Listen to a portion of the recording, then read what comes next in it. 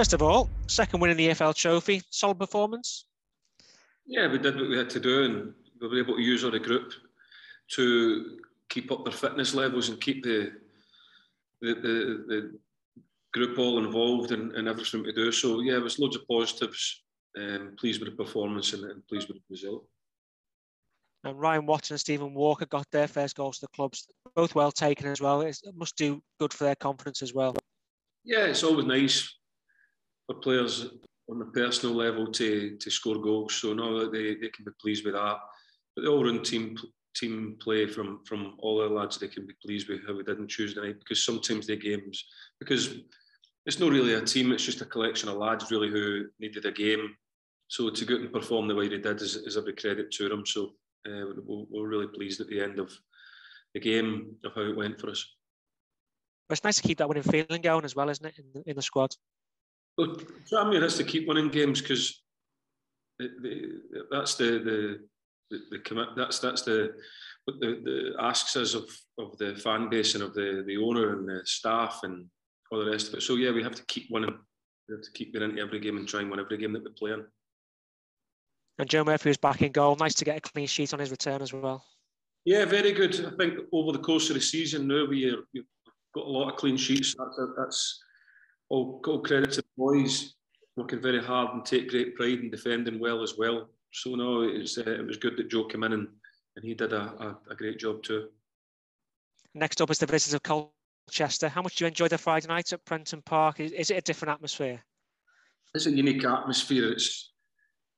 It really is unique to Tranmere because of the history of Friday nights, how much everybody loves them, and so we're delighted that we can still get one in. So Friday night will be terrific. I believe the weather's going to be good, so you can expect some extra fans. So it should be great for the atmosphere, and I'm sure the players will embrace that and really enjoy playing under the floodlights on a Friday night. And if you do win, does it always feel better because you can put your feet up on a Saturday while the team battle it out? That's the same with every game. You want to try and win every game. You'd enjoy winning every game because you can enjoy it for a couple of hours, but then you're very quickly turned around. But no, it's special, the Friday nights. And quite rightly, yeah, if you get a result, you have an extra special weekend. So the motivation's there for us to try and go and get that. It's the first time since we've spoken to you since Peter Clark's brace of goals last week. Ian Dawes called him Benjamin Button after the game. Has that been his new nickname this week? Or... So again, he's a great example of, I've said before, of great professionalism, great desire to want to keep playing well. He still has really high standards on and off the pitch, lives the right way, prepares the right way and recovers the right way, and deserves all the plaudits that come his way. So we're just delighted that he plays for us. His determination to win was matched by the rest of the players as well to get that winning goal last week. How happy were you that their heads didn't drop after they equalised? Well, we're not programmed to do that. We're told to keep going, and the most important goal is the next one. So keep the heads down and just make sure that you get the next goal. So we were very thankful that we were able to do that, but it looked like we were going to do that anyway because of the way that we were playing. So no, I was really pleased with the performance and the goals, and it was a big result for us. Ian Dawes also mentioned about the continued improvement of the last few games. Well, how pleasing is it to see all that work and the planning you've done on the training pitch come to fruition as well? Well, it's good that we're where we are, but we still believe that we can get better. Still want to keep improving, and that will happen with time because relationships will build and relationships will grow, and from that the performances will get better. So we'll continue to keep getting better, but certainly we feel we're in a good place at the minute, but we still know that it's going to take a lot of hard work to stay there and keep moving it forward, and we'll keep pushing it all the time in order to keep trying to improve. As Colchester, as I mentioned, they've not won at home, but their away form is really good, isn't it? They've won 2 and drawn 3, so it's not going to be easy, is it, tomorrow? No, good set of players, very good squad, unbelievable experience within the group, played for good clubs, so you know that there's a lot of talent in that group, so you've got to make sure that you turn up with your best performance, because if you don't, you know that they're well capable of causing you a lot of problems because of the talent that they have in the squad. And any fitness issues? No, we're okay. Everybody's back. Carl McDonald's also back from his suspension, so we should have a full quota to choose from. Okay, cheers, Micky. Thanks, Carl. Micky, good run of results recently. It looks like momentum is growing. When Tranmere went on a decent run of form last year, your predecessor told me that he didn't believe in momentum, only in hard work. What's your own view on that? Well, I never really like speaking about what happens before me or anything. That's a manager's unwritten rule. I certainly I believe in hard work, absolutely. I think the minute that you start to speak that you can take things for granted, and just because you think you've won the last game that you just turn up for this one and get a result, then you're on a hiding in nothing. You go the way that you want it to go. It is always about hard work. It's about learning from the game before, hitting the levels that got you the result the game before or the training session before, and keep improving all the time. And whatever the game asks you on Friday night, being prepared to go and answer that. But you must come with the right attitude and not rely on things that you believe will only be enough. And one of them would be momentum.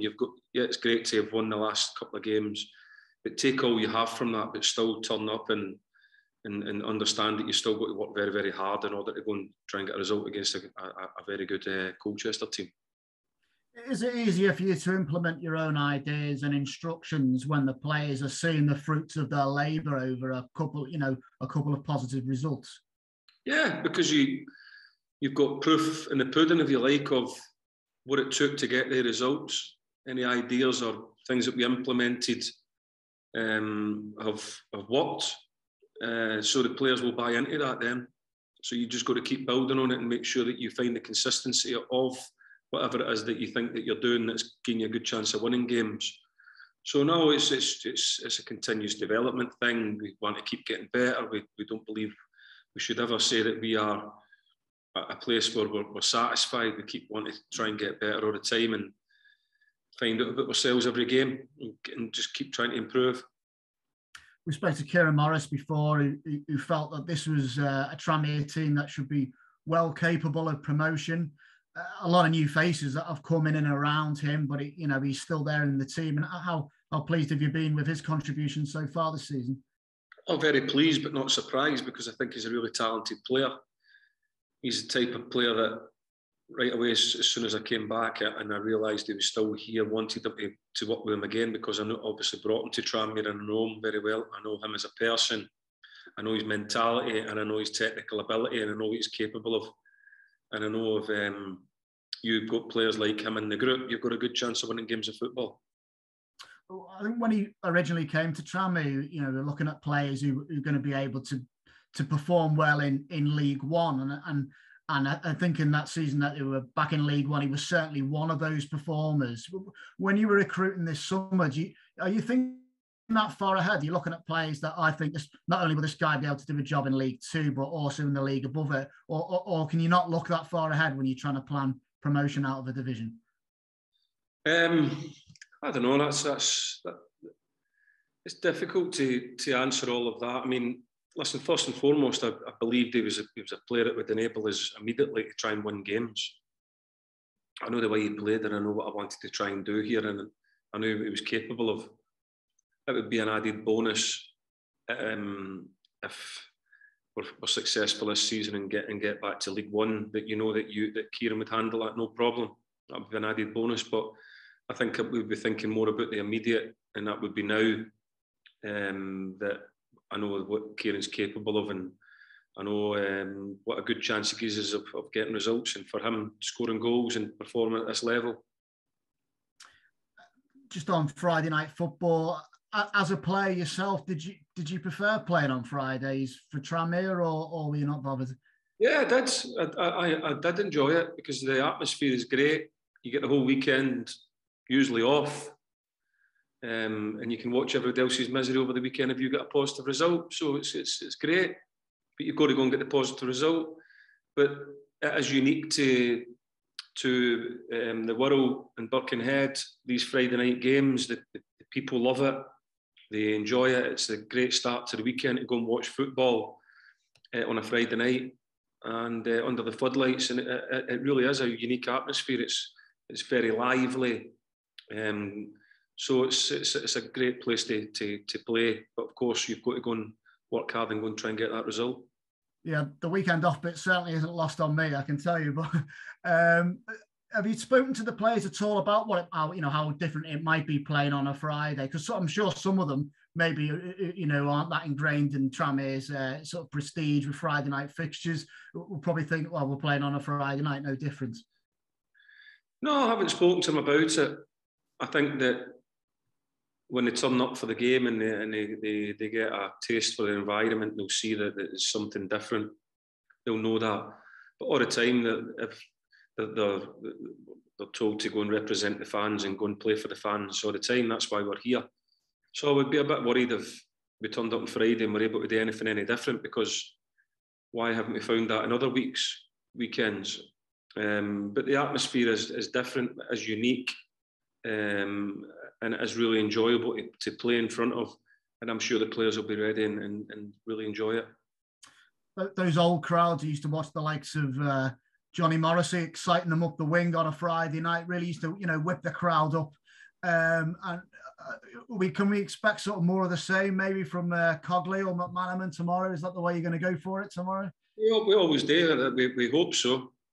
I mean, Morrissey was a special player. He's still a good friend of mine. He's a very, very special player. And if we ever get players of that quality again here, we'll be delighted. But certainly we have our own players now that can go out there and make a name for themselves and put themselves into a bit of history playing for Tranmere. So that's what we encourage them to do, to create their own history and go there and have the fans talking about them in years to come. That's a key point as well, isn't it? Because in this day and age in football, if you're at a club for more than 2 seasons, you've normally done quite well, haven't you? So it could be quite difficult to establish yourself as a fan's favourite. But people do have the opportunity to do that by making special things happen, don't they? Well, of course, you only have to go through the recent history of Tranmere. I just met Steve McNulty there, who's now back at the club working in the community. He's a big fan's favourite. So yeah, if you do well for these supporters, they'll be very, very grateful, and they'll always remember what you did for them.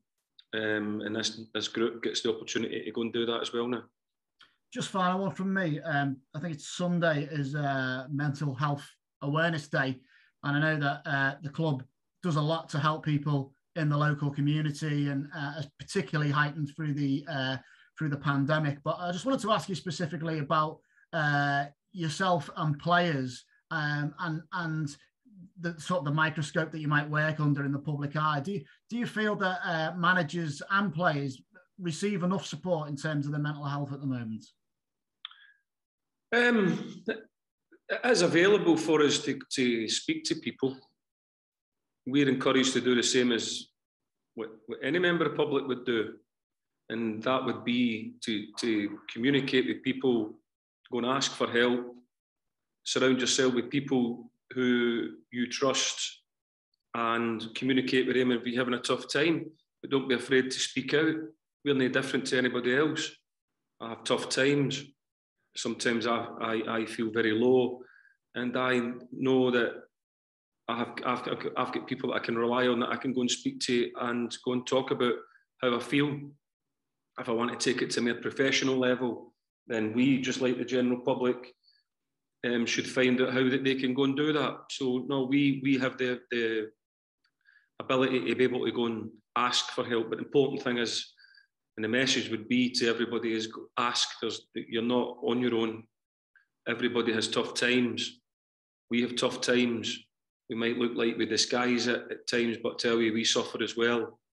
But we have learned that it's important to go and speak to people and go and ask for some help and just for somebody to talk to that can help you to put together little strategies of how to get through the moments, because you always know at the end, you always come through it. It just washes over you like waves, but always at the other end, you know that you will recover and you will come through it, and things will look a little bit better then. Has that changed since when you were a player?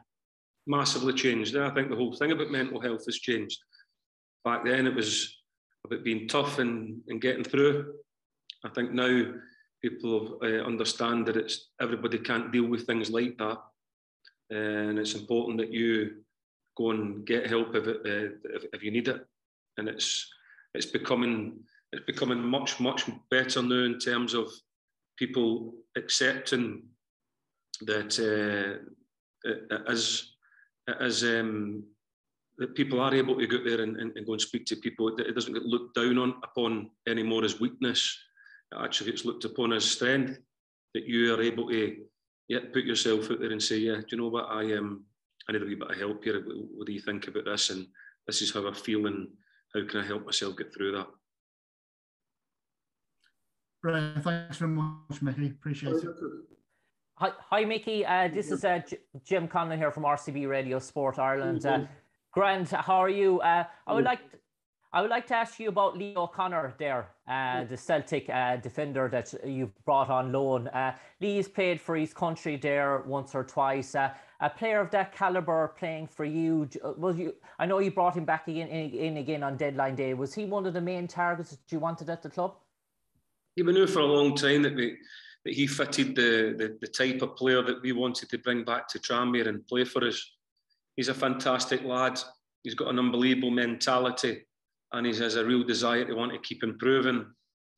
He, at the minute, is a very good player in his own right. He's playing for his country. He's not with us at the minute. He's away. He's away with Ireland. But we're delighted to have him here. He's a terrific player and a great guy. So no, we're delighted that he's here. And was it a tough one to secure on deadline day in terms of getting that loan over the line, or was there agreement with Celtic, or was there much interest in Lee's signature? We knew from pretty much the day that I came back that we wanted to bring him back, but Celtic didn't have a manager at the time. But we kept in contact with them, and we made sure that they knew that when the time came, they were able to make a decision that we would want to be one of his options. And then as soon as the manager came in and things started to settle down a little bit, and they started to see getting the loan players out as the next priority, then it was very easy and very quickly done. And Lee made his way down to the Wirral. And I suppose, Micky, I was touched on with Kieran there previously, the experience of having Premier League players like Jay Spearing and Callum McNamara on the side. I've just lost you there. Hang on a sec. Sorry. There we go. We're back. Yeah. Say it again, sorry.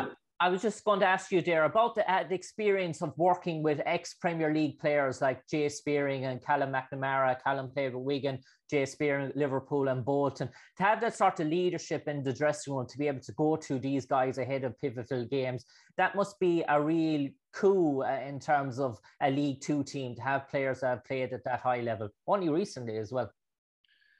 I think because of the size of the football club, we'll always have players that have played at higher levels, because the demands to play for Tranmere are unique. It's such a big football club and such a demanding fan base. It is a fantastic place to play football. And for all players that are available to us, it is still a tough place to come and play. So it is a big challenge for even ex-Premier League players to come here and play, because it is such a big football club. We are not embarrassed here by bringing Premier League players here. We actually have Premier League facilities and a Premier League ground and a brilliant fan base that matches that. So the demands on us are always very high. So that's why we attract the types of players to the football club, because they enjoy the challenge. And finally, for me, Micky, you mentioned the challenge, and the challenge is Friday night against Colchester. They're probably finding themselves in a misplaced sort of position in the league. They're probably much better than what they find themselves at the moment. What are you expecting from Colchester come Friday night? Well, it was a tough game. This league has changed this season from the one that I left. There's a lot of talented players and a lot of talented teams that play a real top-end technical type of football now, and the tempo has certainly gone up as well in playing that style of play. So Colchester on Friday night will be no different. It'll be a tactical, technical game, played at a real good tempo, it'll be no different to a lot of the games that we've played recently. You're going to have to beat your best for over 94, 95 minutes in order to try and get a result. So Friday night, we know going into it, we're going to have to bring the best version of ourselves in order to try and get a result.